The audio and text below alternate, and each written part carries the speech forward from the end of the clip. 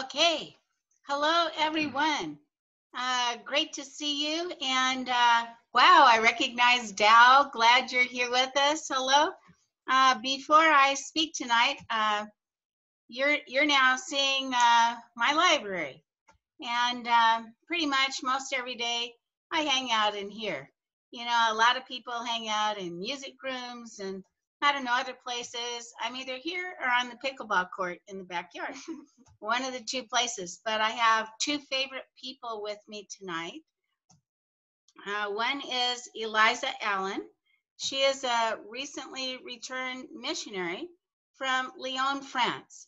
And I've asked her to say a couple of words. And all you men in Stanford, this will give you another reason besides Lynn's house in Hobble Creek why you want to come to Utah. So she's going to take my spot. And her name's Eliza Allen. Hello. So sorry, I don't want to take up too much time. Like you said, we have some amazing speakers tonight. So just the one thing I thought I could share really quick was something that I remember from a devotional a few years ago that Elder Uchtdorf gave that I really loved for young adults. And he talked about impressionist paintings actually, and how, you know, where the dots make up a big masterpiece. And he said a quote that was, you can't see how the dots connect looking forward, you can only see how the dots connect looking back. And that's something that I think about often during this time where we don't really know what's going to happen in the world. It's hard to see maybe when this will end or when things might change, or even in our individual personal trials, it's hard to see how things might work out. But it's just really important to remember that God has a masterpiece of our lives, and he knows how it looks, and he knows from the beginning to the end. And so as we pray and trust in him, then we can have faith that the dots will connect as we go forward in Christ. So I'm very excited to hear from these wonderful people tonight. I can vouch for them as well. They're really people of God. And so I know that God really is guiding us, and that the Spirit is with us tonight. And I say this in the name of Jesus Christ. Amen. Amen. Okay, well, everyone, I really like Eliza, and I hope to grow up to be just like her. You know, it's between Eliza and Lynn's mom, you know. I'm going to try and make this happen. But now another really great person in my life besides Eliza Allen is my husband, George Durant. And I can say a lot of great things about George, but the best is he adores me. So with that, here's George. Welcome to Midnight Mass. Susan asked me to talk about repentance. I went into England on a mission. I picked up the language just like that, and I spoke at street meetings in England. And I had some experience, and a new missionary came, and we were going to speak at a street meeting, and I said, would you like a little advice on what you could say, Elder Blair? And he says, I don't need any advice from you, Elder Durant. My mother told me what to say.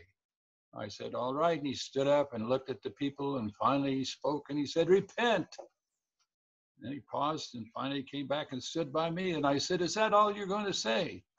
He said, that's all my mother told me to say when I came on my mission, to tell the people to repent. Now, I think you've got to add something to it, and I'd like to tell a story that illustrates what you need to add when you're going to call people to repentance. I was taking my first art class at Brigham Young University.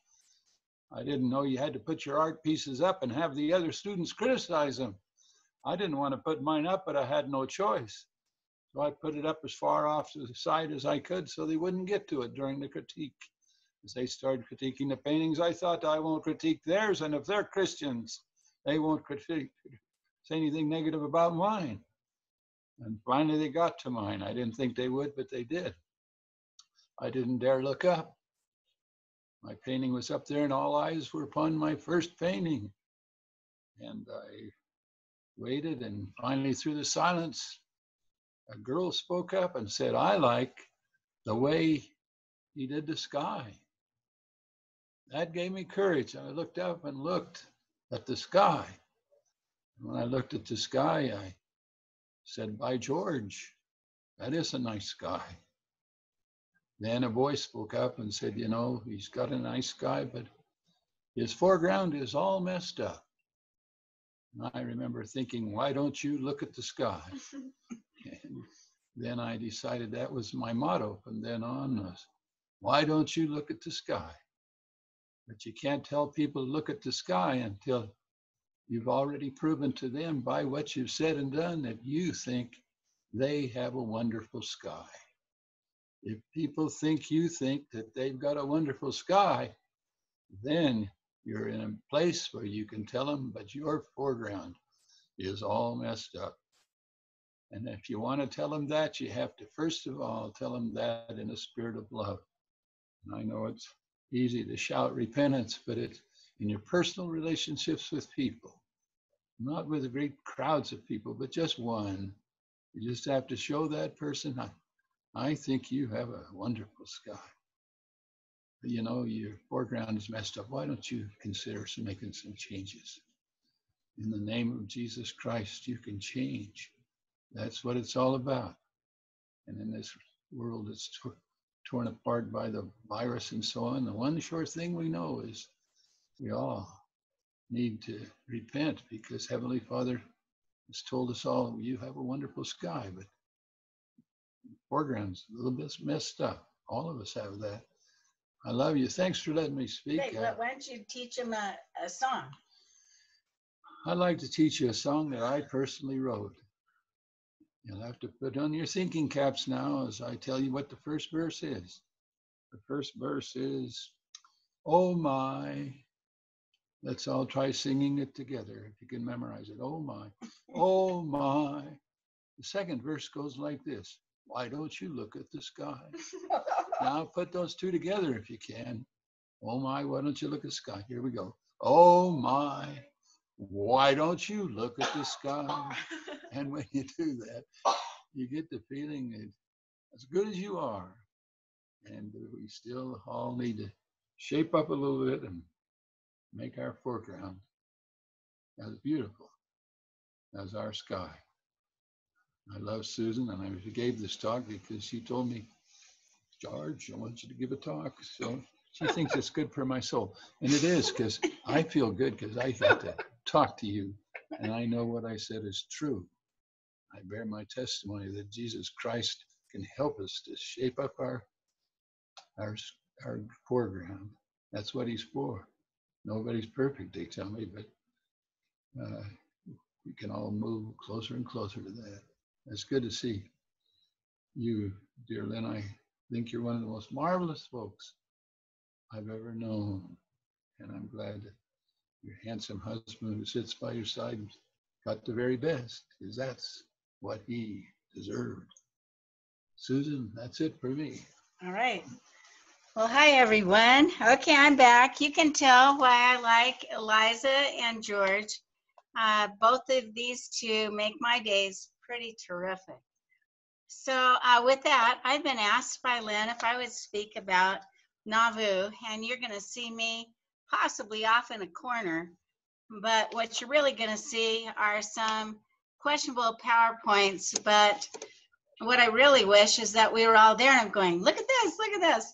But okay, I thought tonight I would talk about Nauvoo then and now. So we first obviously talk about then, as we do Eliza looking back at the dots and how they connect, and then we come to now. So here goes. When Nauvoo was part of the Latter-day Saint experience, there were 26 states in the United States, and this was our flag. If I kept it on long enough, you would be able to count all of those 26 states. If you looked at a map of the United States, what you're seeing is everything in blue and kind of a maroon color. That was the United States when you're looking at the time period of Joseph Smith. When you look at the blue states, they were states that were called Democratic states, and they're going to vote for a Democratic president. And then where you get the more maroon colors, they were the Republican states at the time. So as we get the time period of Joseph Smith, when he's there in Illinois, and Nauvoo's in Illinois, Nauvoo was viewed as a swing state. because population-wise and the electoral ballot, it's going to be more even than it appears on the map. Well, all right, how do we get to Nauvoo? And it goes like this. Latter-day Saints were asked to exit from the state of Missouri. That there was a governor, and no doubt we should all boo and hiss when we say his name, but it was Lilburn W. Boggs, that had the audacity to issue an extermination order that will now force the Latter-day Saints to be driven from the state. Now, the place that they will be driven to, there was a barge town on the Mississippi, meaning that barges went back and forth between the state of Missouri and the state of Illinois, Illinois becoming a state in 1818. So where the Saints headed to was a place called Quincy, Illinois. And in Quincy, one of the people that will die there, and there's now a bench there thanks to Dow, but one of them will be Brigham Young's father. But in Quincy, Illinois, Joseph Smith will hold a general conference. Notice when it's held then the early part of May of 1839. General conference where you get April and October, didn't happen till later. But in Quincy, they held a conference in May, and the decision was made that the Latter-day Saints would move upriver and accept the offer of a man that was called a land speculator. Today we give them the much more noble title, land developer, but back then they were called speculators. And Isaac Gallen has all kinds of land in a swamp town that used to be called Venus, after kind of goddess of love, right? Because if you call your town Venus, everybody knows that when you're going to go west, the man always goes west first, with Illinois being the western part of the United States. And if the man likes it, he will return back to where he came from and pick up his wife and sweetheart, and sometimes they're one and the same. And so Isaac Gallen is a land speculator. He's changed the name from Venus to Commerce, and he's now giving the Latter-day Saints a chance to settle on his land for no money down. And one of the contracts says 20 years until the first payment. Now, you realize Isaac Gallen is desperate to unload his land. None of us want to be that desperate, but perhaps in this COVID thing, we almost feel it. But nevertheless, he wants out and Joseph wants in. Joseph described as he now moves to the Isaac Gallen land, known as Commerce, and we know today as Nauvoo. He described it as a swampland. It's a wilderness. And wow, there's smells from the swamp. Swamps are tough, and the disease you're going to get is obviously malaria. But as Joseph now goes on to this wilderness land, being the first Latter-day Saint to move to the Isaac Gallen land on May 10th of 1839, as he moves there, he makes a prophecy about this amazing land. He said that he was going to build up a city that would become like a light unto the world. You think over in Israel, you can look up there at the night and you can see this amazing city that's like a light unto the world. And for the prophet Joseph Smith, what you're seeing here, he goes, we can do this. Now, I like Joseph because he's not detoured. He doesn't give up easy, kind of like my friend Len, right? Just give me another obstacle. My name's all over that. And I really like Joseph, that he can look at this and say, hey, I'm going to build up a city. So the first Latter-day Saints moving to town, May 10th, 1839. It's the prophet Joseph. His wife Emma is reported to stand 5'9". He indicated she was large boned. I told George, you can call me a lot of things, but but don't call me large bone. Now, okay, where they're going to move into what today we call the Joseph Smith homestead, but was one of the houses constructed when the place was called Venus. And the crazy thing, all the houses that were still standing from Venus, they're 2 stories. And you say, why are they 2 stories? They are literally trying to get above the swamp. And they're trying to get above the smell of the swamp and the strange fever. And they think if they build a 2nd-story house, they can escape this strange fever. Now, you have to wonder about their IQ. I don't think any of them would have made it into Stanford. I think we could probably definitely say that. But nevertheless, Joseph moves into one of these homes, and he calls it the homestead. Now, as he moves in, he's got a plan for his people. And the big plan, you think, is he sending out missionaries? What's he doing? Are they talking about sacrament? And he goes, nope, you got a shovel. He goes, drain the swamp. And so Nauvoo is a bluff, where you've got high and then you've got flat. He wants that flat land drained so that the land, you can farm it, you can build your houses, and you're not going to sink and be swept off in the Mississippi River. Now, it was literally a Herculean type of feat to be able to drain that swampland.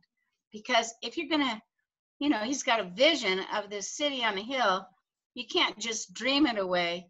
You got to just work. And, for workers, there's always a place in the kingdom of heaven.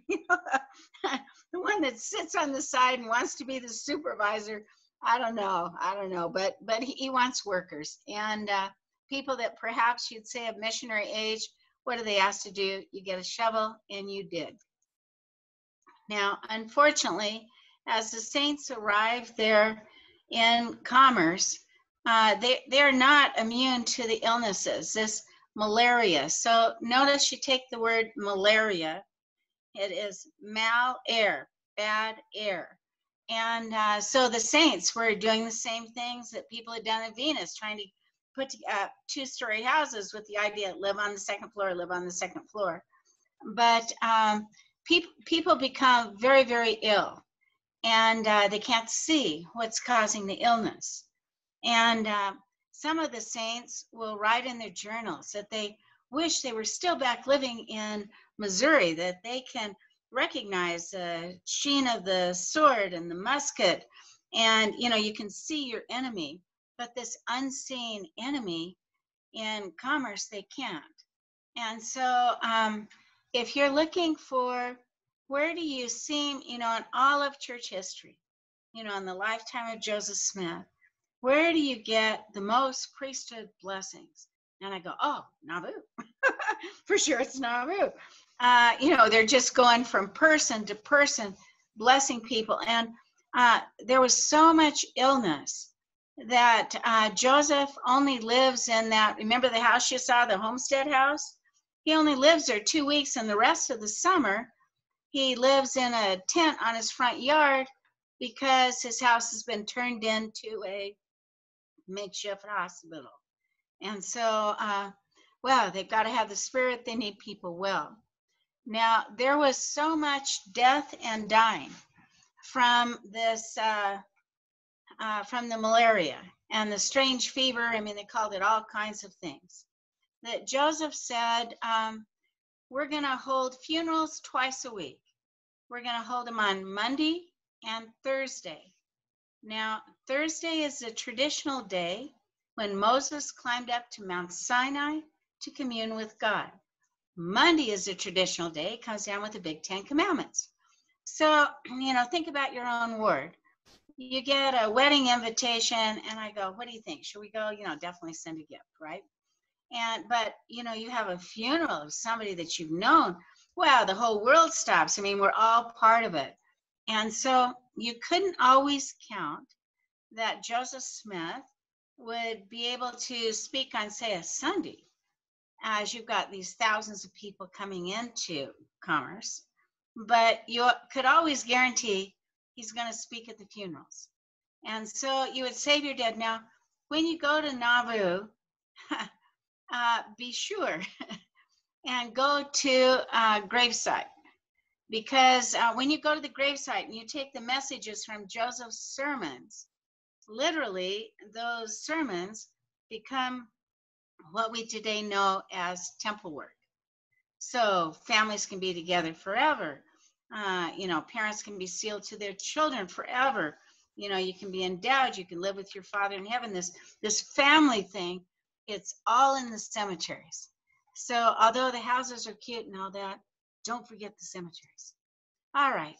Well, amidst it all, Joseph now becomes the architect of Nauvoo.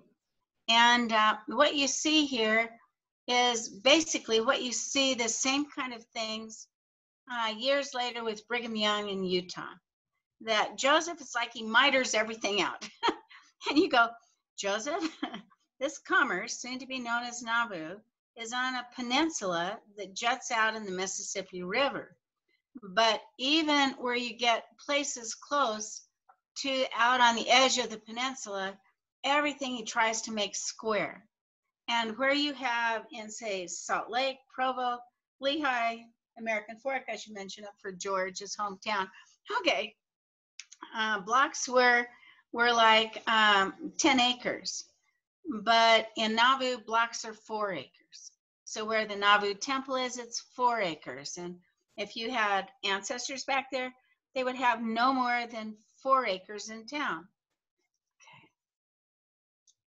Okay, but notice the whole church back then, a man could be a lot of things. He could be a blacksmith, he could be a doctor, a dentist, or whatever, but his bread and butter was he was a farmer.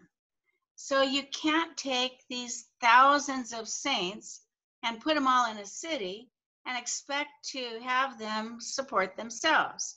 That on the side, it's like, a lot of you have a second job. Your first job pays the bills. The second job is for extras, right? So most people in town, unless they had a really successful trade, had a house in Nauvoo and a farm on the outskirts of Nauvoo or somewhere else. So what you see, this was Joseph Smith's house, the White House, and they used to name their houses back then. We've never done that. Perhaps we should do this, George, but he called his house his mansion house. I don't think we could call this a mansion house. We'd have to really give some thought. But you can see then, Joseph has a house in town and a farmhouse on the edge of town. Hiram Smith had a house in town, and what you're seeing here, the red brick part, is his farmhouse on the outskirts of town. So how it was is that if you were in Nauvoo, you had enough acreage in Nauvoo, you could build your house, your shop onto it, whether it's a bakery, a blacksmith, whatever it is, and then you would have your garden. And then your kind of bread and butter, take it to the bank, is going to be your produce on your farm. So when you think of Nauvoo, some people just say, oh, Joseph Smith founded Nauvoo. And I'm like, hold it, for sure he did. But Nauvoo's like going to the city. When I was a kid growing up in California, if I wanted to go to the city, boy, I'm heading towards LA, the garment district. I'm really going to shop. I'm going to get China. Okay. So Nauvoo, for some of you that grew up in Utah, you'd say you want to go to Salt Lake. Now that's where you're going to shop. But then Nauvoo, in Joseph's mind, was the hub of a wagon wheel. In other words, Nauvoo is the center. That's where you're going to, you have your church conferences, general conferences. That's where you're going to have your wards, and then out here on the spokes, those are your branches, right? Tied to a ward. And so, okay, with that in mind, here goes. You'd say, well, wait, okay. So where you see this wheel going out here, Joseph founded 23 communities on the Illinois side of the Mississippi River and 15 on the Iowa side. So he is a community builder.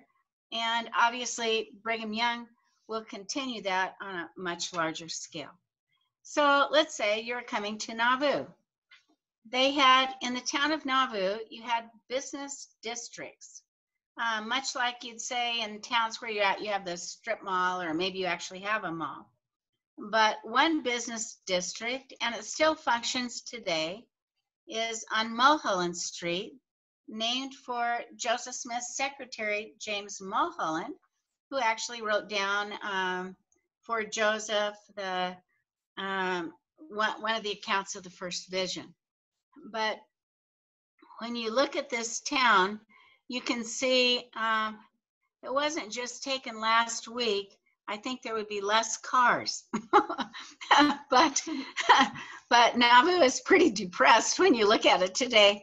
But back then, Mulholland Street, oh, they had the Mammoth Hotel that had 50 rooms. You just got all of this going on. The other business district in town was Main Street. Now, Main Street is where the church has restored most of the little buildings that you see in town.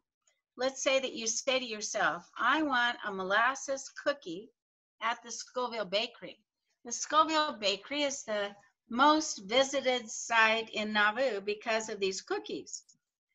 The molasses cookies, they're not necessarily good, but I've always thought, I wonder if all those kids that line up know that they were made in December and they're now there in July.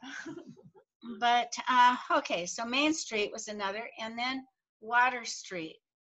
Joseph Smith, his properties and his store, called the Red Brick Store, was on Water Street.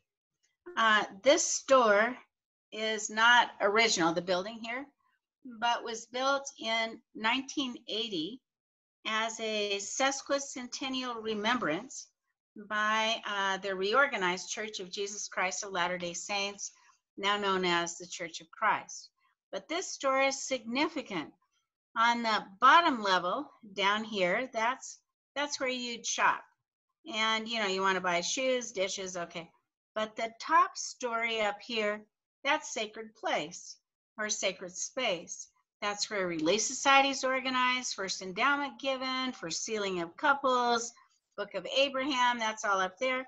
And also on Water Street was the printing of the times and seasons. So when I hope all of you have seen Nauvoo. I think there's salvation without seeing Nauvoo, but don't chance it. So, okay, when you think Nauvoo, you look there and you go, oh, it's so quaint.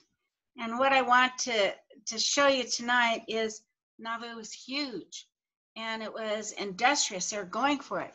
There were 11 hotels when the prophet Joseph Smith was alive in Nauvoo. There were 11 mills down at the river. Wait a minute. There were 4 stone quarries. There were 12 dentists in town. Do you know, today there is not one dentist that has a practice in Nauvoo. There were 12 midwives in Nauvoo. There is not one today. There were 12 doctors in Nauvoo. Now, mind you, they weren't all well-trained. Like Willard Richards was Thompsonian doctor. He attended school about 6 weeks. The medical school never pronounced him a doctor, but Willard Richards pronounced himself a doctor. And you'll appreciate this. At one point, there was a man in town that needed his leg cut off. And Willard Richards cut off his leg, and he charged the man $50.50. And the man said, hey, just round it off at $50. And Willard said, no, your bill is $50.50. And the man goes, why? And he says, well, I charged you 50 cents because I cut off your leg and $50 because I knew how to do it. So there you are. Okay, there were 12 drugstores in town. This is the look at the old Joseph Smith red brick store. There were 38 dry goods and grocery stores besides Joseph's. Got it? So what you're looking at, Nauvoo is a business area. It's, it's industry, it's making it happen. All those little communities he founds on the outside of Nauvoo. One community, Yelrome, had 4 stores, but no more. And that had the more stores than any other. So for all of you shoppers, and I'd like to be, I just don't have a place to wear any clothes anymore. You can't just buy something new and not show it off. So I mean, so there were a lot of shopping going on then. There were 9 steamboats that weekly would stop into Nauvoo. There were 24 tailors, like seamstresses. One man, John Bills, he just specialized in making Nauvoo Legion uniforms.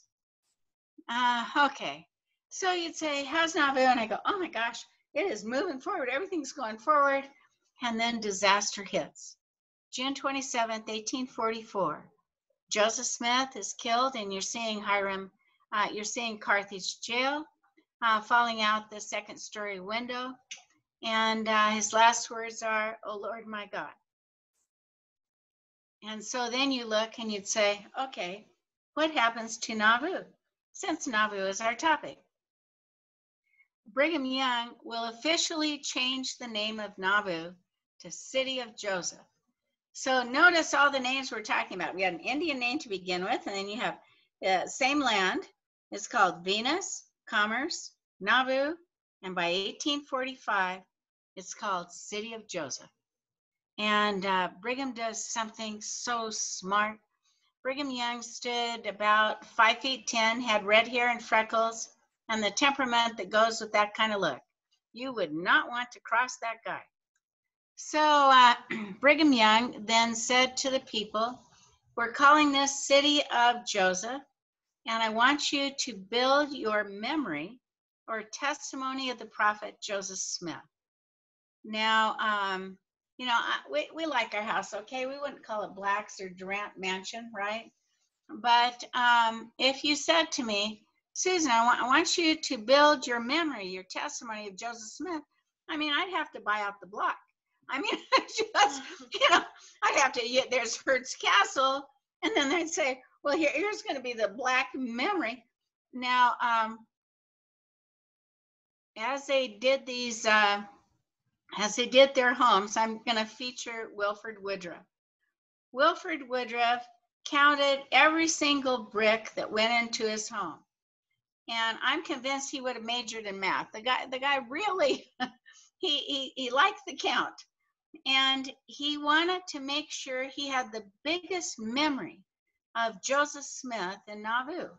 But to be politically correct, he could not, he couldn't really have it a whole bunch bigger than Brigham Young's or John Taylor's, or, okay.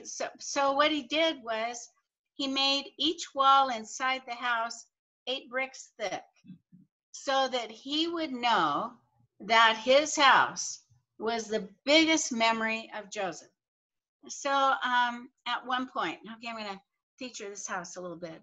One point when Wilford is leaving Nauvoo, he leaves his front door wide open. He's bringing down a table. The table kind of mars the floor upstairs. And he says to his wife in the wagon, we can't go yet. What are you talking about? He then says, I got to go up and fix it. So he fixes the floor. Then he comes down again. He leaves the front door wide open.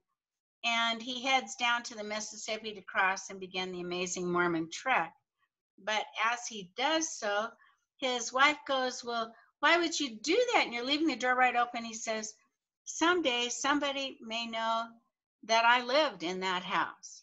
And he said, it's my memory of Joseph, and I have to leave it perfect.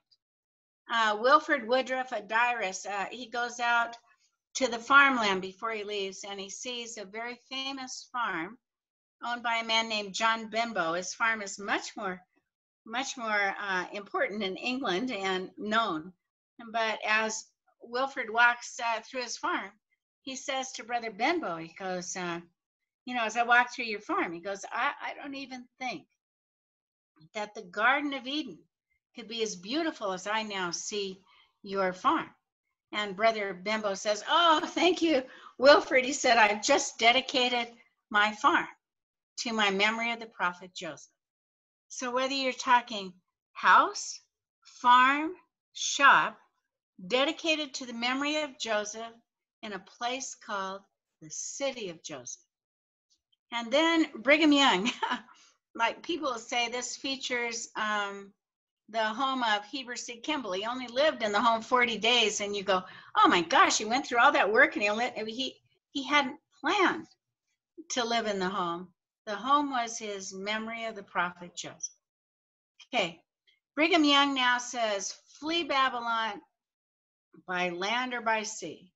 And we sing that song now, you know. Well, the men mostly sing it. I really like it too, but okay. Oh, Babylon, we bid thee farewell. We're going to the mountains of Ephraim to dwell. And with that, you get the Latter-day Saints now abandon Nauvoo, their memory of Joseph, and they head west. And here's showing, I think it's Glenn Hopkinson. Okay, just incredible as they now all head, and the Mississippi freezes over for part of them in February, and they now head towards Iowa as they flee Babylon, meaning the United States of America. And as they flee, they've left their temple now on the hill. Where they're going is they're heading to the Rocky Mountains. Now, okay, it used to be for Brigham Young, when the saints arrived in the valley, and especially during times of famine, he started holding what were called fast and testimony meetings. And the people would come, and they would actually make the food they would have eaten if they were not fasting. And they put it in the bishop's wagon. The bishop would give the opening testimony. Then he'd come out, he'd leave the meeting, and he'd come out and he'd get in his wagon, he'd visit homes in his ward, and he would drop off food for anybody that was in need. But during the bishop's absence, the only people allowed to bear their testimonies were those that had known Joseph. And you'd say, well, you know, I'm a convert. I just came from Denmark. And you'd say, hey, sit down. You'll have your chance. But those we know whose testimonies are true, they had known Joseph. Now, I've had an occasion in my ward to say to one woman, you've never known Joseph. Sit down, sit down. Okay, but, okay. So, of all the people that bear their testimonies, year after year, and pretty soon, they started, you know, there's about 100 left as you get kind of the turn of the century. You get into the 20th century. And this woman is viewed as the last leaf on the tree, dying in the 1940s, that she lives long. I mean, she survives the, you know, the Civil War and all the, you know, war, you know, and her name is Mary Gardner. And she was called the last leaf on the tree. Like, you know, I know where you live, you only have morning and afternoon on weather. But where we live, you have this snow. And we used to have a tree out our kitchen window, and we used to try and guess which leaf would be the last leaf on the tree. And this woman you now see, who lives to be, I think she gets up to 107. She is the last woman that had lived in Nauvoo that claimed that as a child, she had known that he was the prophet. Okay, time passed, and Nauvoo is forgotten. People called Nauvoo the Blight because you realize, where are the people that were digging the ditches and building the houses? Well, they've all gone.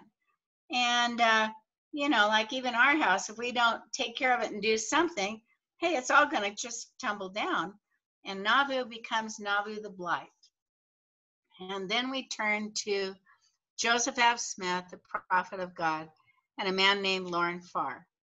They came up with this amazing idea. Well, why don't we take these last leaves of the tree at church expense? We're going to take them back to Nauvoo. And by this time, you've got stenographers are falling behind, you know, writing down what all these old duffers have to say about Joseph. You know, what were his eyes? You know, was he portly? Was he thin? And, you know, okay, they're taking notes. And so they think they'll go back to Nauvoo. And when they get back there, they recognize their house, other things. Well, these people get back to Nauvoo. They can't even find where they lived. They can't even find where the temple had stood, because the temple walls had come tumbling down. And remember that Mulholland, one of the business districts, it had expanded another block. And I don't know, you know how sometimes you plan a family vacation and the planning's better than the vacation? Well, that's exactly what happened. Here's all these old guys, they're looking around, and somebody from Nauvoo, a woman, came down and sees all these people down on the flats. And she approaches this Lauren Farr, and he has a lot to do with Farr's ice cream, all you guys like that. And so she comes up to him and says, what are you doing here? And he goes, you know, we all used to live here. And she said, won't you come back? She said, Nauvoo beautiful when you were here. And Lauren Farr claimed that he received a revelation that we would go back. And he totally changed the demeanor of what was going on in this little conference. And he gets back and he tells Joseph F. Smith, and he goes, I received a revelation, we're going to go back. And Joseph F. Smith says, we'd never fit anymore on that small footprint of Nauvoo. He goes, don't you know that the church is up in Carson, Canada, and that we're down in the colonies, you know, Colonial Juarez, we're all there, Dublin, we're down in Mexico, and we could never fit in Nauvoo. Well, Lauren Farr, till his dying breath, claimed, I received a revelation, we will go back. We next turn to the guy in the middle named Bryant S. Hinckley. Bryant S. Hinckley, obviously, he's got a very famous son named Gordon B. Hinckley. But Bryant S. Hinckley, he was a school teacher by trade. He chose the better part, right? And so he's called to be a mission president out in Chicago. And as part of his mission presidency thing, he has the area of Nauvoo. And he comes to Nauvoo. He can't figure out where the temple was. He goes to Carthage. He's smart. And he comes back and he figures out, hey, it was on this one block where they now have a Carrion meeting hall. They have a shoe factory. They have a match factory. They have apartment buildings. And so Brian S. Hinckley doesn't have any money, but he's pretty smart. He's got a rich friend, and his rich friend is named Wilford Wood. And he says to Wilford Wood, I want you to come meet me in Nauvoo, and I've got a block I want you to buy. And so here comes Wilford Wood. He made all his money. He was a furrier by trade when women wore mink coats. And those were the good old days. I think today, you know, they'd all be spray painted. But okay, so Wilford Wood comes back and he purchases he buys the mortgages and purchases what he can, and it's literally pays less than $1,000, certainly less than you'd ever pay for tuition at Stanford. But he comes and he buys the temple lot, and so when Brian S. Hinckley is through with his mission, Brian S. Hinckley and Wilford Woodruff go to see now the president of the church, Heber J. Grant.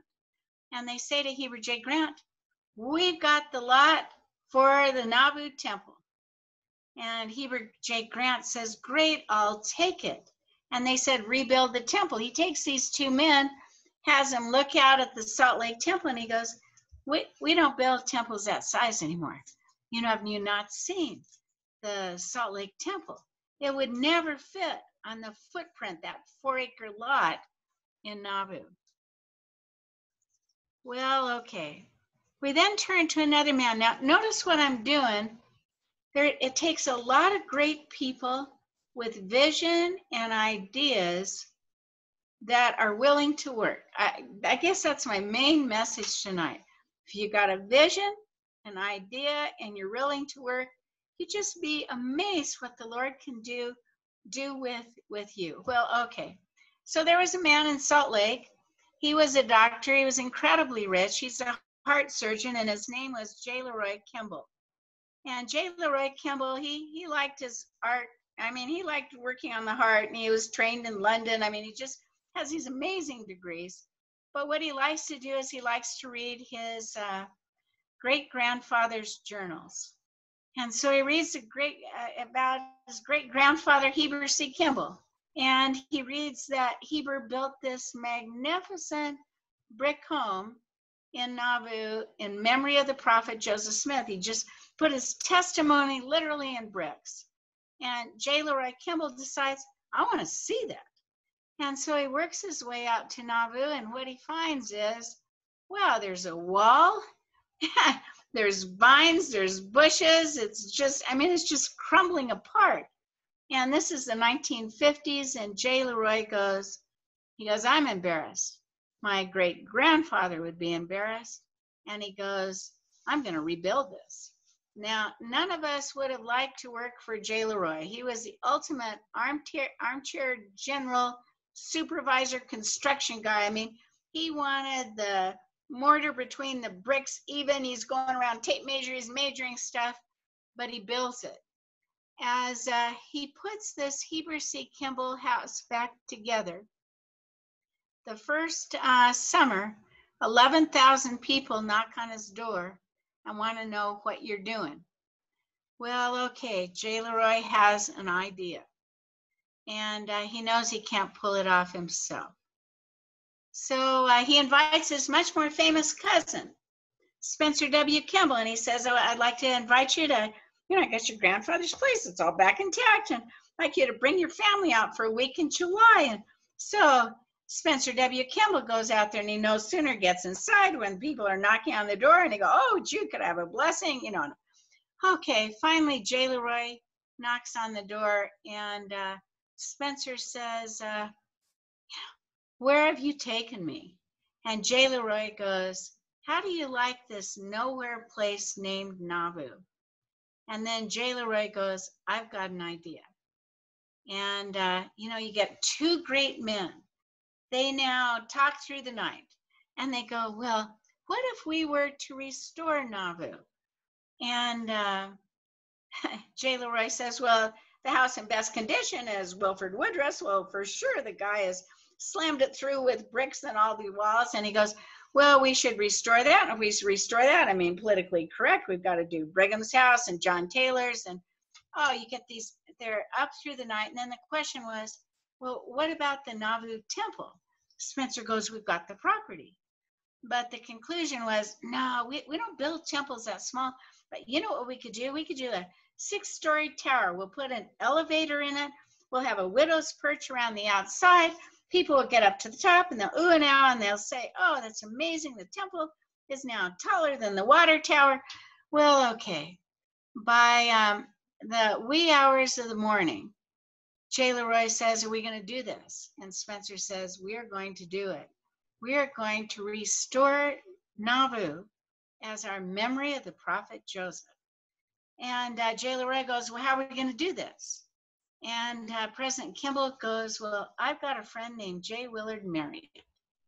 And suddenly, boom, big money rolls into Nauvoo. He goes, I've got another friend, Kennedy, the Kennedy Center at BYU Outreach. I've got him, and we're going to bring in T. Edgar Lyons as a historian. He's going to find all these things. And Nauvoo Restoration Incorporated is born. And before they're through, they buy hundreds and hundreds, and pretty soon thousands of acres in Nauvoo. Now, what's so interesting to me is as these houses have been restored, they will be dedicated. And, you'd say, who's the typical person that goes out and dedicates them? And, it's got to be an apostle, right? And so, who's available this weekend? And your consistent person is Gordon B. Hinckley. And your consistent date of the dedication restoration, June 27, 1844. It's martyrdom. So when I think Nauvoo, I think Joseph, memory of Joseph, and I think martyrdom. So whether you're talking Jonathan Browning Gunsmith Shop, Wilford Woodruff's house, no question, Jonathan Browning's Gunsmith Shop, in the dedicatory prayer, they talk about guns, how you make guns, slider guns, repeating rifles, child buried in the yard. But before the prayer ends, the Jonathan Browning Gun Shop is dedicated to the memory of who? The prophet Joseph Smith. What is your largest landmass in the entire United States dedicated to the memory of any one man. You know, is it Atlanta, where you get Habitat for Humanity's Jimmy Carter, Whittier, Richard Nixon? I mean, you know, and I go, no. It is Nauvoo, Illinois, memory of the prophet Joseph. So whether you're talking about the Wainwright, the blacksmith shop, the Webb brothers, no question they talk about in the dedicatory prayer, wagons going west, but when it's all said and done, dedicated to the memory of the prophet Joseph. Okay, so I've served now I've served 4 missions now to Nauvoo in different capacities. But my first was in 1995. And I was in the Lands and Records office. That makes sense. I love books. You look behind me and go, yes, that's crazy. You should have, you know, what should be behind you, George? I could have proved. Okay, but my husband was called to the Nauvoo temple site. And we were programmed to say, when people said, hey, are they going to rebuild the Nauvoo temple? We were supposed to start talking about the Washington, D.C. temple and talk about an accident waiting to happen. I mean, it just looms up by the freeway. And, but then we would hear people in their testimonies in our ward that would stand up and say that they weren't feeling well. A general authority had come through a prophet. They'd asked for a blessing. They'd gotten a blessing. And they were told they would live to see the Nauvoo temple rebuilt.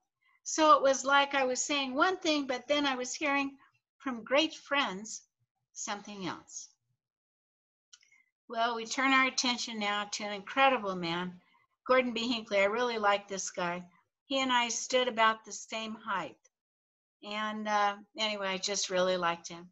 As he grew up in the home of Bryant S. Hinckley, over their mantle in the front room in Salt Lake was the picture you see here, which you now see over the recommend desk of the Nauvoo temple.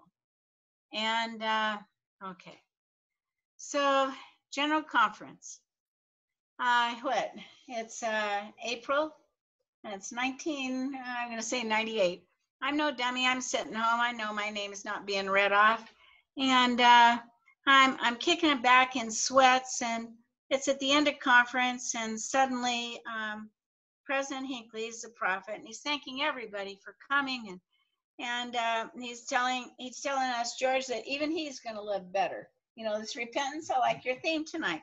He says, hey, even he's going to live better. But then he goes, I have an announcement to make.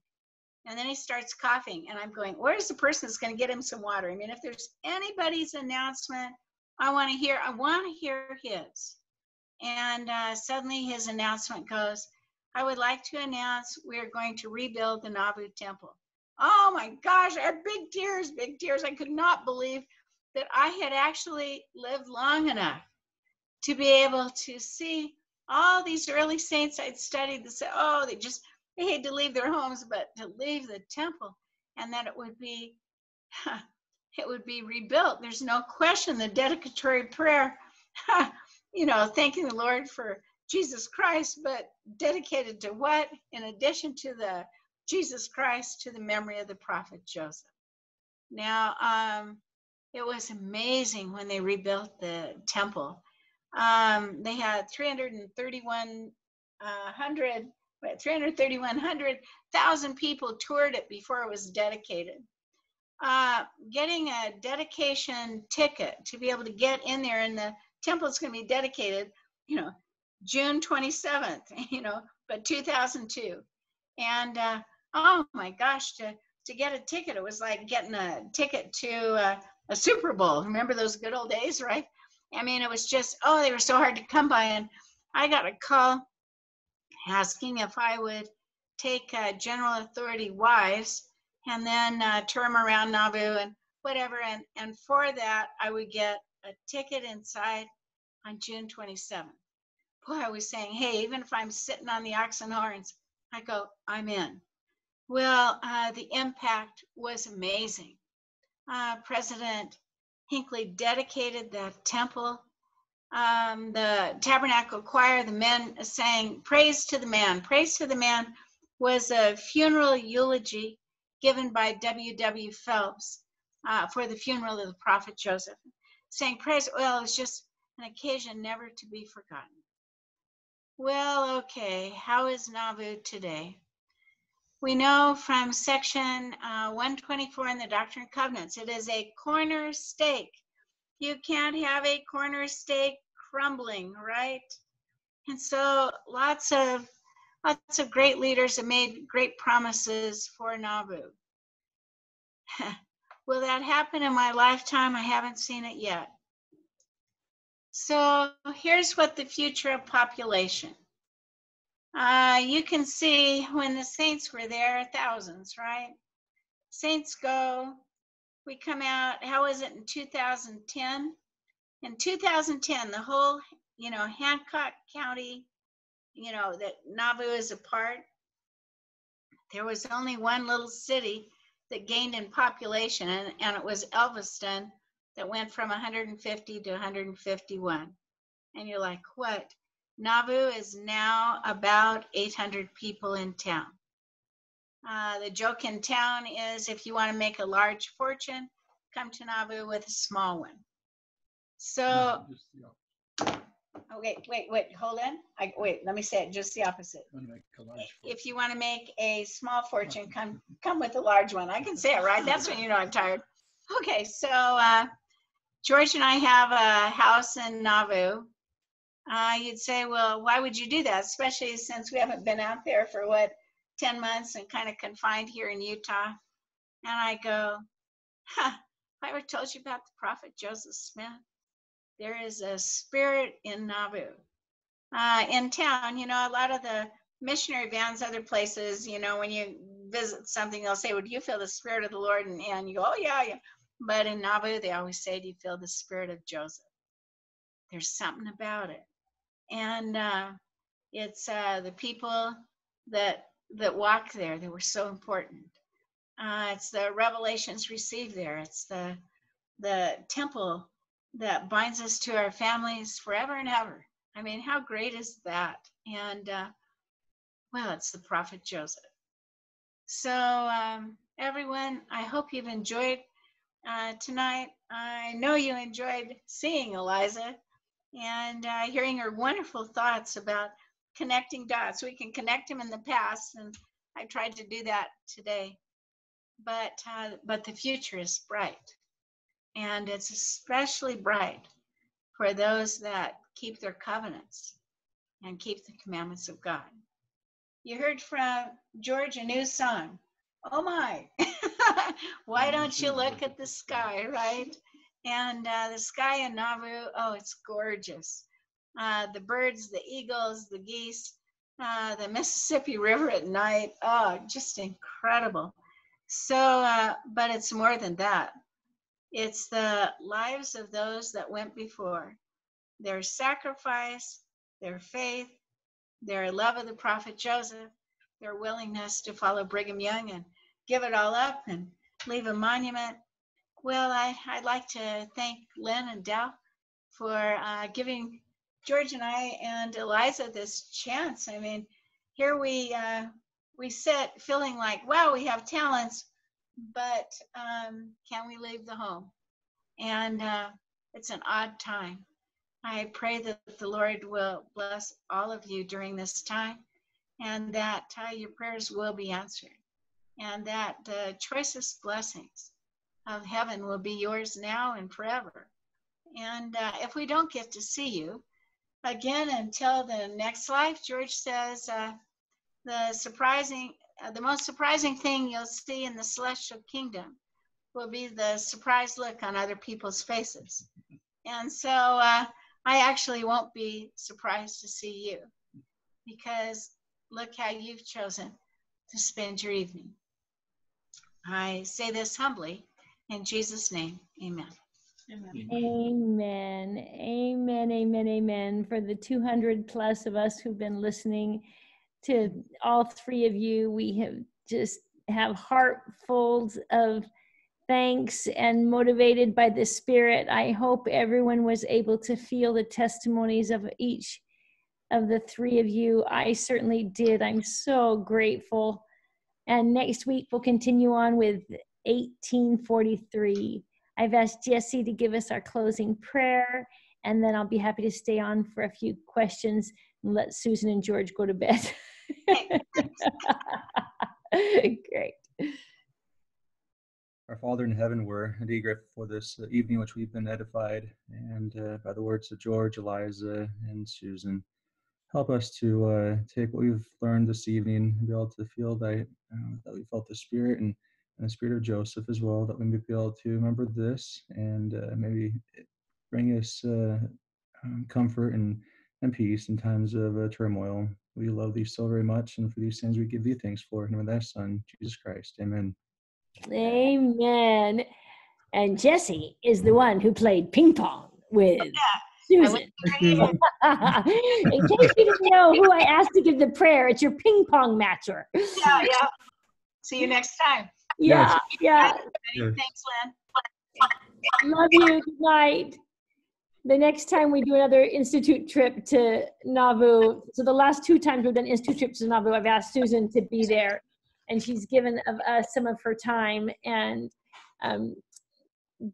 Jessie found out she was a massive ping pong whiz. Everybody played her. Nobody beat her. Jessie beat her once.